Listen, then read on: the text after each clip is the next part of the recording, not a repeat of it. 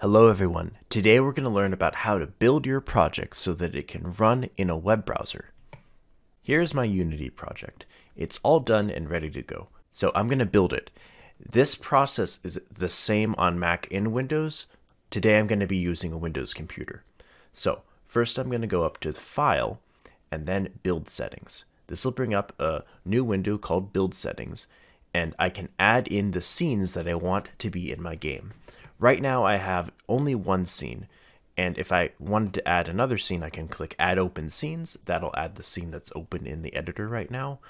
I can also go to the project view and drag in new scenes if I want to add more. I'm going to make sure that WebGL is selected as the platform. If you don't have WebGL installed, then wait till the end of the video and we'll show you how to install it then. Next, we have to make sure we have a folder for the project to build into. What I usually do is I make a new folder on the desktop of my computer. This way it's easy to find. Then in Unity, I open Build Settings and I click Build. It asks me where do I want to build this project. So I'm going to click on the desktop and find the Turkey Challenge folder that I just made. There it is, Turkey Challenge. Select folder, and then it starts building the project. Don't interrupt it while it's building. It's a big process, taking your Unity project and building it into something that can run in a web browser. This is going to take a few minutes. Now that the project's done building, I can go down here. It says build completed with the result of succeeded in 27 seconds. But we're not done yet. We have to actually put this on the internet somewhere for us to be able to use. So I'm going to go to netlify.com/drop. This is where we can host our game. It's pretty easy to set up, but you do need to make sure that you're signed into an account. If you're not signed in, go ahead and make an account. You will need an email address. So if you don't have one, ask your parents to help you. It's free. It's just a way of hosting your Unity game on the internet so that anyone can play it. Once you're all signed in, go ahead and drag that folder that has your build in it into the spot that says drag and drop. It'll upload and create a website where you can actually run your Unity game. There we go. It works. Excellent.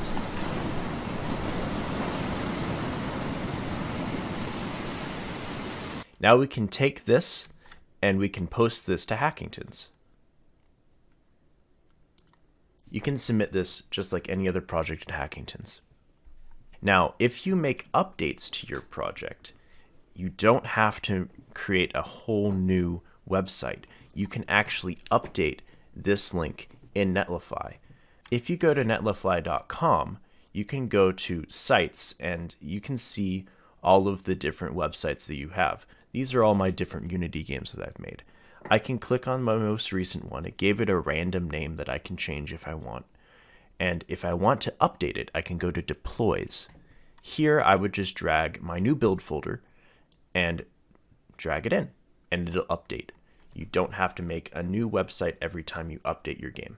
Sometimes your build might not work, or you might have a problem building. Let's talk about some of the common issues that come up. Say for example you don't have WebGL installed, it won't let you build a WebGL game. If this happens, open up Unity Hub and go to Installs. Then find the version of Unity that you're using. In this case, my Turkey test project is using Unity version 2021.1. I go to Installs, I find that version, and I can add modules. Here I can select what things do I need to have in this installation of Unity. In this case, I just want WebGL support and Windows Build support. Once I have those, I'll notice that it has little icons here and it's ready to go. The other issue that can come up, you build your game, it uploads to the internet, but when you go to play it, it won't load. And then if you inspect the page, you might even see some errors in the console. So we're going to change some of the build settings. Open up Build Settings and then go to Player Settings. This will bring up a new window. Make sure that you're looking at the player settings here and then go to Publishing Settings in this menu and go to Compression Format and set it to be disabled. This will make sure that when you build your project, you won't run into this problem. If you have any other problems building your project, just let us know in the messages. Let's see what you can build in Unity.